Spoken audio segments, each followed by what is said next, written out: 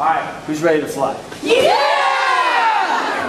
Hey, welcome to MESArcFF Foam Fighters. I'm Mr. Marshall. I got Zach here, and we are doing Tip Series 2 for Charlie.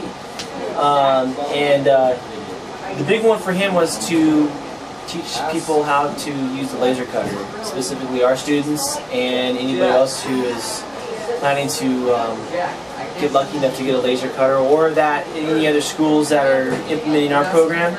This is how we set up ours, so you guys can do the same thing for yours. So if you have curriculum funds and stuff that you guys can use to purchase a laser cutter, I highly recommend it because it has changed our hobby tremendously.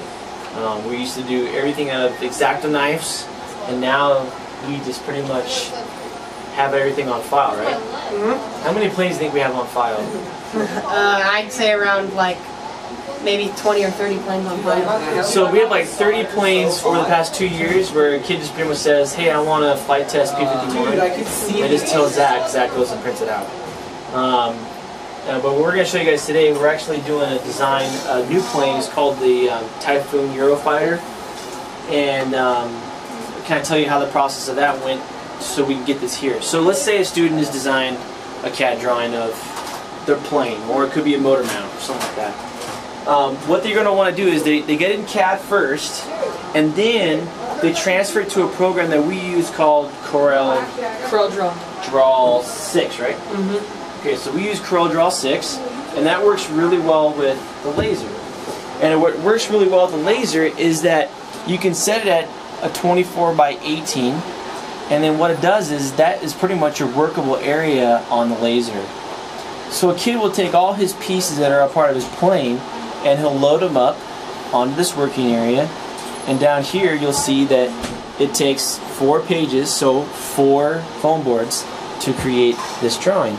And so what Zach will do is he'll show us how he goes and prepares it for cutting. So Zach, why don't you go ahead and show how we get the laser cutter set up. Alright, so first of all, obviously you gotta turn on the air vent. And also the laser cutter. So first of all, we have a blank job here, so that means that nothing's already embedded for the job. So if you want this first piece, or the first page, then all you're going to do is select Control P, which is short for Control Print. It'll analyze the document, and it portrays it as not what you want it to be. So as you can see, it's not the full page. So what you're going to want to do is you're going to go into Preferences, you're going to go to Advanced, and you're going to load the preset settings that Mr. Marshall already did. So the red lines are the fold lines, so it'll engrave it, and the black lines are the cut lines. So it's already loaded, and it also has the 24 by 18 set. So all you're going to do is you're going to hit OK, and you're going to want to do the current page because you don't want it to print the whole thing. So then what you're going to want to do is hit print. Then you're going to pick up a piece of foam board, make sure it's nice and level on each side. And you should always do this before printing out a page, but set the foam board in, flip this little thing over and make sure it's touching the top of the foam board. Make sure it's set. Might be a little high. This one's pretty good. It's fine to bring it down a little bit. Yep. So how do we bring it down? So what you're going to want to do is you're going to go into focus mode, and it's not. So you want to bring down the bed? Flip this up, and then so what you're going to want to do is you're going to hit the down button so it makes it go a little bit up, and just make sure it's touching. It's still crooked, so you just want to keep doing it until it's nice and level.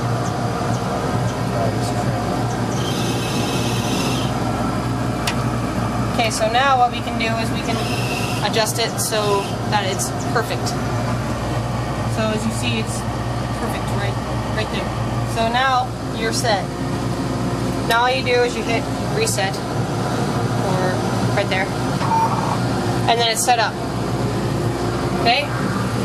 Now you got your job laid out on the dashboard, and all you hit is go, and then it does the rest of the work for you. Cool. So on average, how many times have you done this now since the start of school, from kids to projects to whatever it might be?